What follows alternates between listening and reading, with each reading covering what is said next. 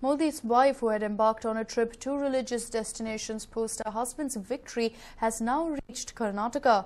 Jashodaben yesterday visited the Gangavati Taluk of Koppal, praying to the gods and thanking them for her husband's victory.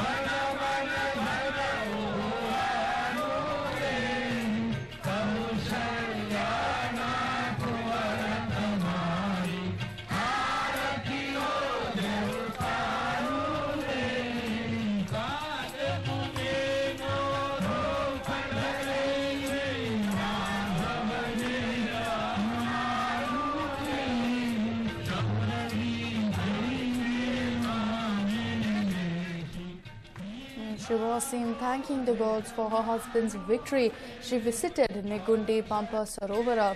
She also performed a special puja on the Anjanadri hills. She will arrive in Hospit by train is what we understand. Later she is expected to leave for Gujarat from KIA today.